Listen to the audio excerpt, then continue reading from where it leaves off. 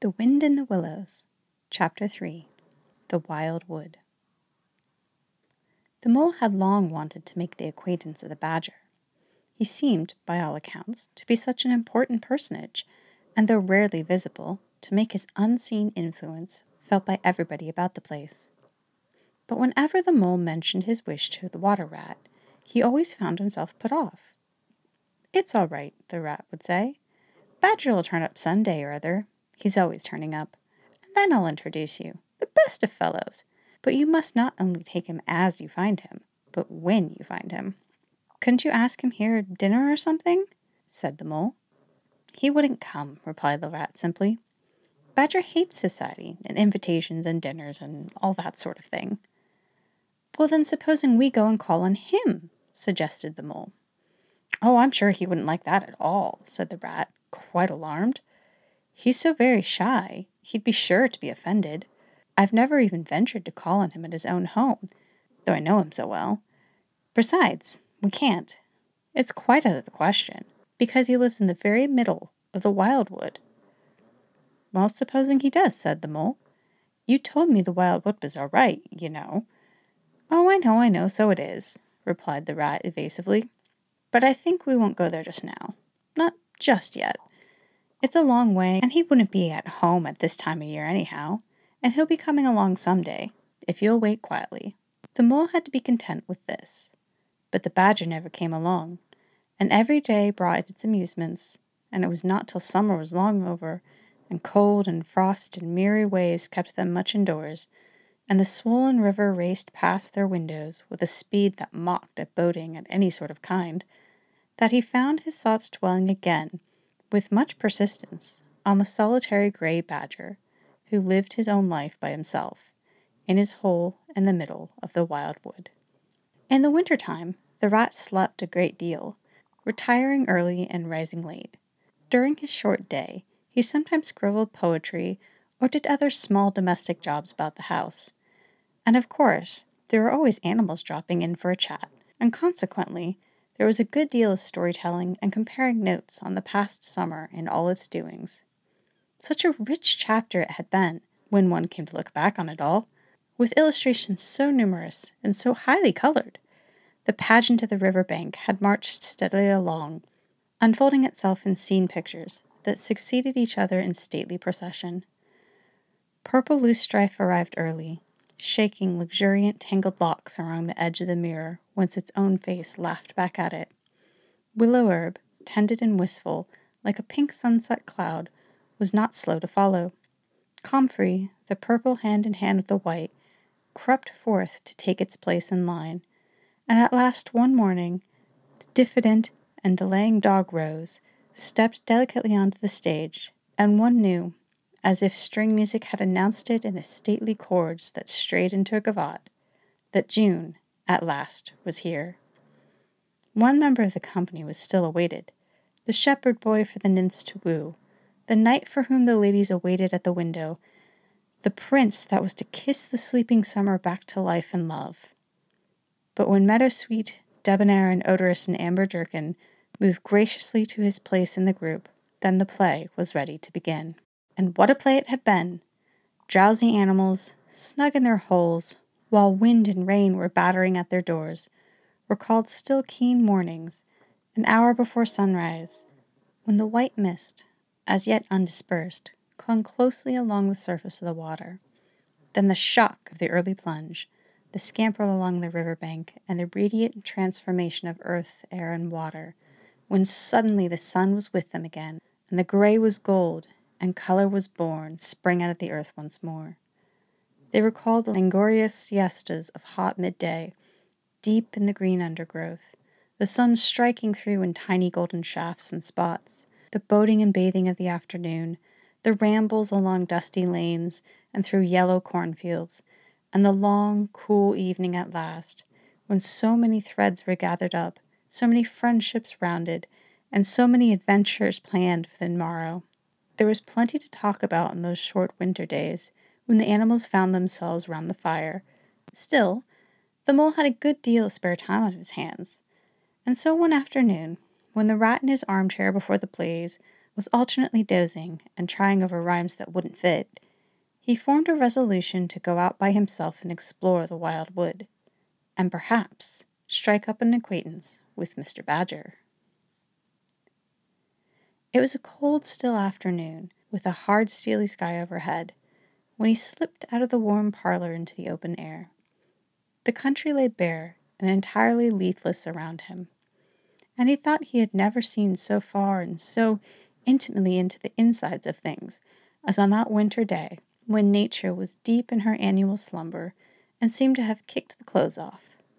Copses, dells, quarries, and all hidden places, which had been mysterious mines for exploration in the leafy summer, now exposed themselves in their secrets pathetically, and seemed to ask him to overlook their shabby poverty for a while, till they could riot in rich masquerade as before, and trick and entice him with the old deceptions. It was pitiful in a way, and yet cheering, even exhilarating. He was glad that he liked the country undecorated, hard, and stripped of its finery. He had got down to the bare bones of it, and they were fine and strong and simple. He did not want the warm clover, or the play of the seeding grass, the screens of quickset, the billowy drapery of beech and elm seemed best away, and with a great cheerfulness of spirit, he pushed on toward the wild wood, which lay before him, low and threatening, like a black reef in some still southern sea. There was nothing to alarm him at first entry.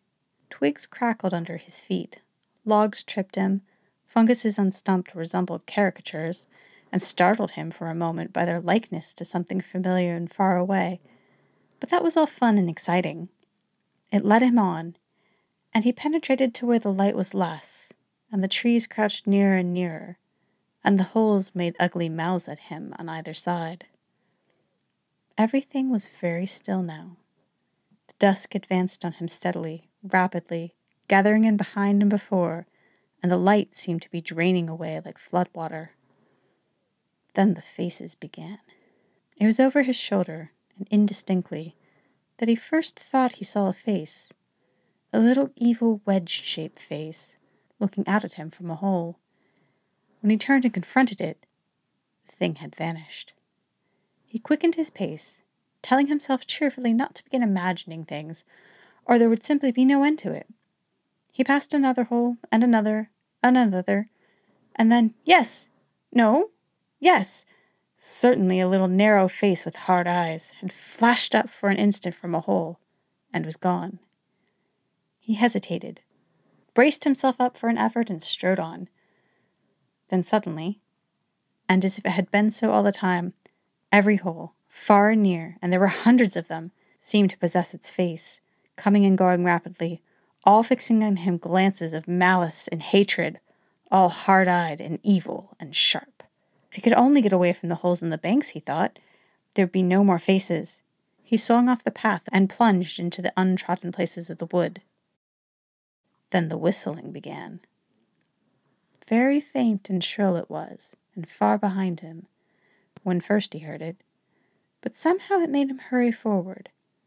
And then still very faint and shrill, it sounded far ahead of him, and made him hesitate and want to go back.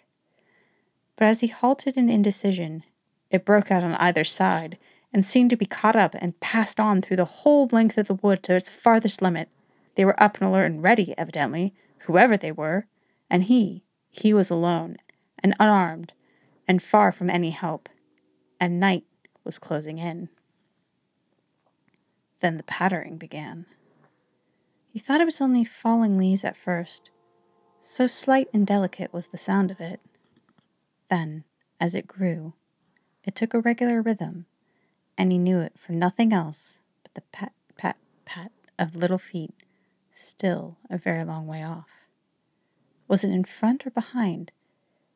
It seemed to be first one, then the other, then both.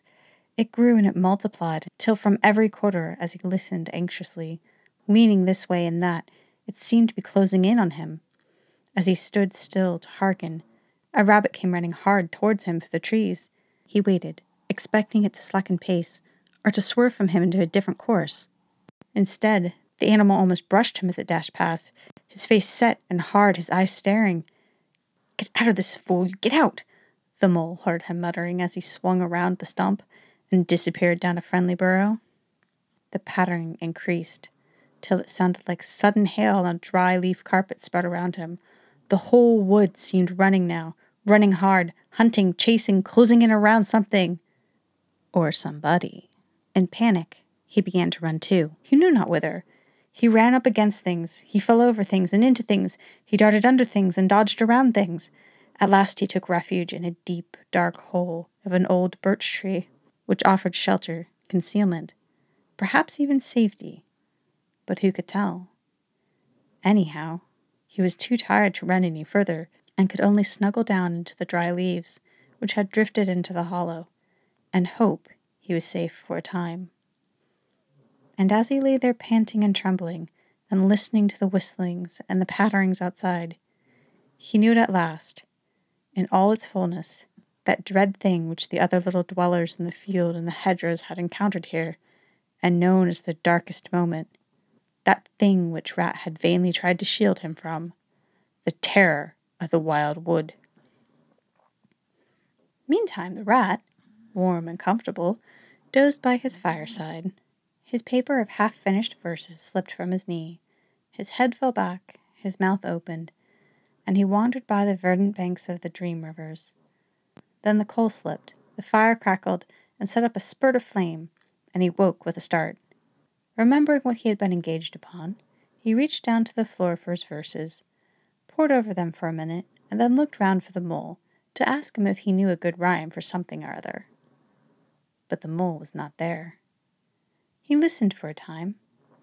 The house seemed very quiet. Then he called, "Molly," several times, and receiving no answer, got up and went out into the hall. The mole's cap was missing from its accustomed peg. His galoshes, which always lay by the umbrella stand, were also gone. The rat left the house and carefully examined the muddy surface of the ground outside, hoping to find Mole's tracks. There they were, sure enough. The galoshes were new, just bought for the winter, and the pimples of the soles were fresh and sharp. He could see the imprints of them in the mud, running along straight and purposefully, leading direct to the wild wood. The rat looked very grave, and stood in deep thought for a minute or two. Then he re-entered the house, strapped a belt around his waist, shoved a brace of pistols into it, took up a stout cudgel that stood in the corner of the hall, and set off for the wild wood at a smart pace. It was already getting towards dusk when he reached the first fringe of trees, and plunged without hesitation into the wood, looking anxiously on either side for any sign of his friend. Here and there wicked little faces popped out of holes, but vanished immediately at sight of the valorous animal, his pistols and his great ugly cudgel in his grasp, and the whistling and pattering, which he had heard quite plainly at first entry, died away and ceased, and all was very still. He made his way manfully through the length of the wood, to its farthest edge.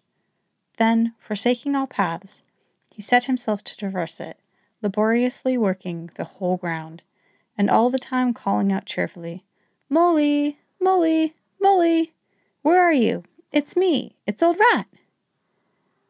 He had patiently hunted through the wood for an hour or more, when at last, to his joy, he heard a little answering cry.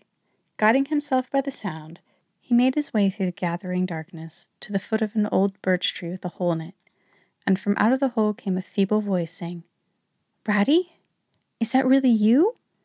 The rat crept into the hole, and there he found the mole, exhausted and still trembling. "Oh, Rat," he cried, "I've been so frightened. You can't think." "Oh, I quite understand," said the rat soothingly.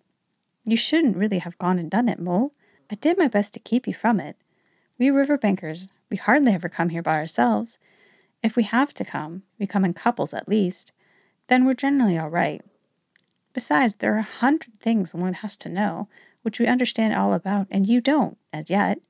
I mean passwords and signs and sayings which have a power and effect, and plants you carry in your pocket, and verses you repeat, and dodges and tricks you practice.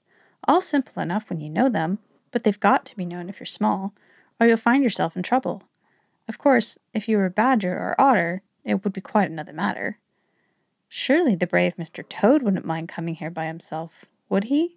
Inquired the mole. Old Toad, said the rat, laughing heartily. He wouldn't show his face here alone, not for a whole hatful of gold guineas.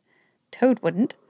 The mole was greatly cheered by the sound of Rat's careless laughter, as well as by the sight of his stick and his gleaming pistols, and he stopped shivering and began to feel bolder and more himself again. Now then, said the rat presently, we really must pull ourselves together and make a start for home while there's still a little light left. It will never do to spend the night here, you understand. Too cold for one thing. Dear Ratty, said the poor mole, I'm dreadfully sorry, but I'm simply dead beat, and it's a solid fact. You must let me rest here a while longer to get my strength back, if I'm to get home at all. Oh, all right, said the good-natured rat. Rest away. It's pretty nearly pitch dark now, anyhow. There ought to be a bit of a moon later. So the mole got well into the dry leaves and stretched himself out, and presently dropped off into sleep, though of a broken and troubled sort, while the rat covered him up too as best he might for warmth, and lay patiently waiting with the pistol in his paw. When at last the mole woke up, much refreshed, and his usual spirit, the rat said, Now then, I'll just take a look outside and see if everything's quiet. Then we really must be off. He went to the entrance of their retreat and put his head out. Then the mole heard him saying quietly to himself, Hello? Hello there? Is a go. What's up, Ratty? Asked the mole. Snow is up, replied the rat briefly. Or rather, down. It's snowing hard. The mole came and crouched beside him, and looking out, saw the wood that had been so dreadful to him in quite a changed aspect. Holes, hollows, pools, pitfalls, and other black menaces to the wayfarer were vanishing fast, and a gleaming carpet of fairy was springing up everywhere that looked too delicate to be trodden upon by rough feet. A fine powder filled the air and caressed the cheek with a tingle in its touch, and the black boles of the trees showed up in the light that seemed to come from below. Well, well, it can't be helped, said the rat after pondering. We must make a start and take our chance, I suppose. The worst of it is, I don't know exactly where we are, and now the snow makes everything look so different.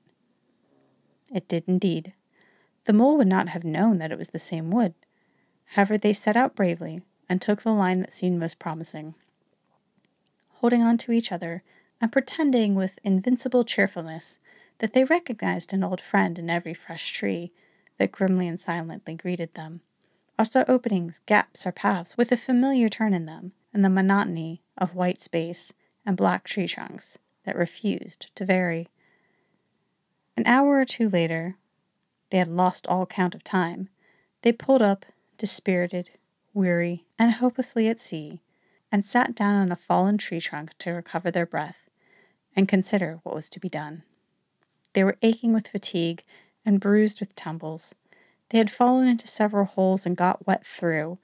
The snow was getting so deep they could hardly drag their little legs through it, and the trees were thicker and more like each other than ever. There seemed to be no end to this wood, and no beginning, and no difference in it, and worst of all, no way out. We can't sit here very long, said the rat. We shall have to make another push for it, or do something or other. The cold is too awful for anything, and the snow will soon be too deep for us to wade through. He peered about and considered. Look here, he went on.